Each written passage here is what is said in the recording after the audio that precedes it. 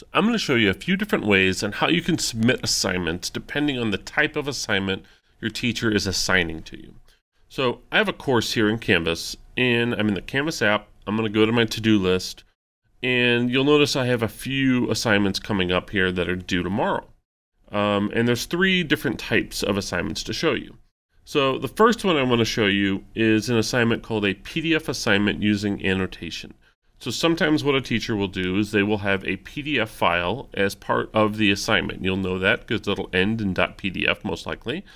And when you click on it, it will actually open up in the Canvas app. And I'll be able to view it and read through it, etc. And this could be a worksheet or something where you have to answer some questions or, something along those lines. So in this option, in the upper right-hand corner, there is actually a little marker tool here, and that is an annotation tool. And when I click on that, it's going to give me a toolbar of different annotation tools that I can use to annotate with. So if I look up here at the top, the first tool is actually a highlighter tool. And if I press and hold down on it, there's actually some other ways that I can select text as well. I can strike through or squiggle under it or underline it. And all I would do is I would simply find some text in here with that tool selected and click and drag, and it would highlight that text. This option here below that with the T gives me the ability to add a text box. So if I were to simply click somewhere, it will give me a box that I could type text directly into if I need to. These next tools are for drawing. So this tool here is a drawing tool that allows me to draw anywhere I want in my document. The one below that does the same thing except with highlighters. And then this last one is another drawing tool. Sometimes this top one will give you a white background when you draw something. It'll be have a white background behind it. This one does not. I have a eraser tool, which is self-explanatory. I have an arrow tool here, which allows me to draw arrows from one thing to the next just by clicking and dragging. I can again hold down, and there's also options for other shapes to be able to do in here as well.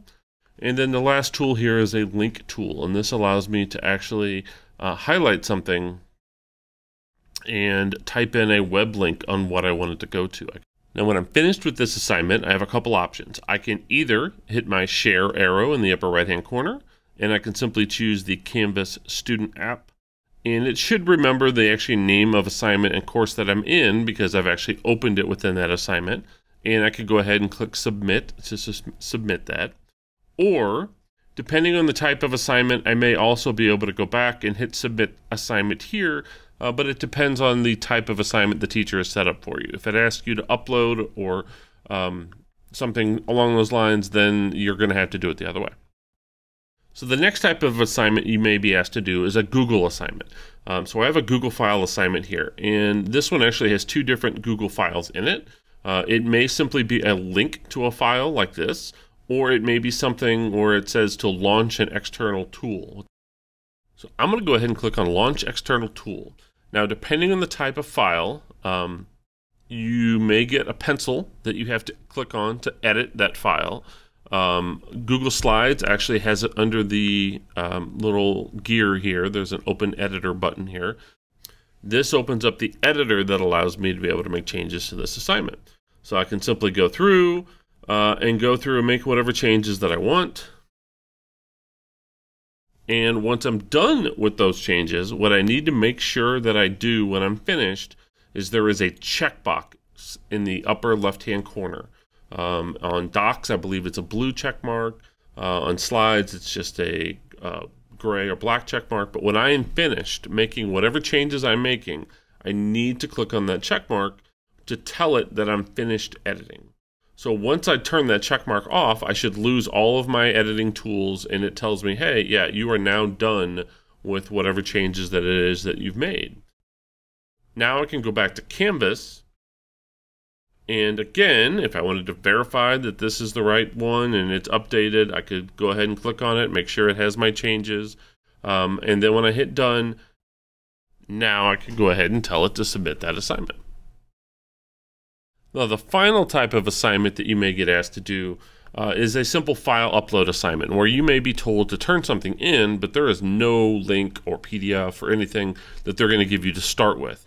So in order to do this, what I need to do is I need to first of all go to the app that I'm going to use to create this file, and then I need to finish my project, whether it's a Google presentation or whether it's a keynote or maybe it's a movie or a clips project. And then when I'm finished with it, I need to send it one of two places. I need to either get it into my photo library or I need to save it in my Files app. And I'll show you why here in a second. So for example, let's say I'm in iMovie and I've made this movie project and I'm finished it and it's great. It's exactly what I want. So here is my movie, and when I'm done with it and I've finished making my project, there is a share option here. So when I hit share, there's a couple options here. I can share directly to the student app, but what iMovie and Clips and voice memos and some of these media apps do is those files are very large, and a lot of times try sending them directly to the student app. Something gets mixed up along the way, or maybe your iPad goes to sleep and it never finishes that job. So what I would recommend that you do is that you export or share these projects as videos or audio files and save them right to either your Files app or your Photos app by just telling it to save this video. So this is a movie project. I can tell it to save this video, and now it's going to export this movie, and it's going to save it directly into my photo library. Now, from there, once it's done that step, when I'm ready to turn that in, I can do a couple different things. I can either go into my Canvas app, and when I go to submit that assignment, I tell it to submit. There's an option for file upload, and it's going to ask me, where do I want to upload this from? Camera would simply take a picture with my camera, which isn't going to work. This button here is for photo library. So when I click on this, this is going to show me my photo library. Here is my movie that I have exported. It's right there. I can just tell it to use it, and it'll upload it and let me submit it directly in here that way. The other option I have is there's an option here for the Files app. The Files app is literally the app that looks like a file folder. I keep mine in my dock here.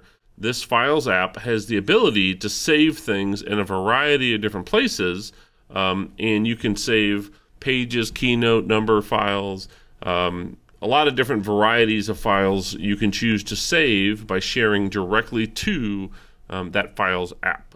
And that also makes sure that if something should ever happen and you need to go back and get it, that file's sitting in that Files app, and you don't have to worry about the fact that it got lost somewhere when you were uploading it. So again, it works the same way. I can go into here, I can simply choose the file from my Files app. I have my Google Drive connected to here too, so it'll open up Google Drive files, but it'll upload it, it'll show up in here, and then I can go ahead and tap Submit. Make sure you get the message telling you it's been successfully submitted, and then you're good to go. If you need to make additional submissions, if your teacher allows multiple submissions, you can also go down and resubmit assignments if you want. Now, the other way that you could do assignments, turning things in with a file upload, is if you opened up either the Photos app or the Files app on its own first. So if I opened up something in one of these apps, I could open it up first, and then once I've opened up that file, then I could go ahead and submit it. So if I have a PDF file here or whatever it is that I have, I could go ahead and hit the share arrow, and I can share it right to my student app. Now, if my student app doesn't show up in my share sheet, I can go over here to the right and go to More, and it'll show up as an option. If I go to Edit, I can choose to make sure that it is turned on. So in my case, I have to make sure that I have the Share app turned on, and then you can even use the plus sign here to add this to the top so it shows up right at the beginning of your share options every single time. So I hit done, and then again, here is my share option right to student, and when I choose that, it'll then ask me choose the course and choose the assignment name that I want to submit it to, and then hit submit. But again, either way, I already have this file in my Files app. It's always here.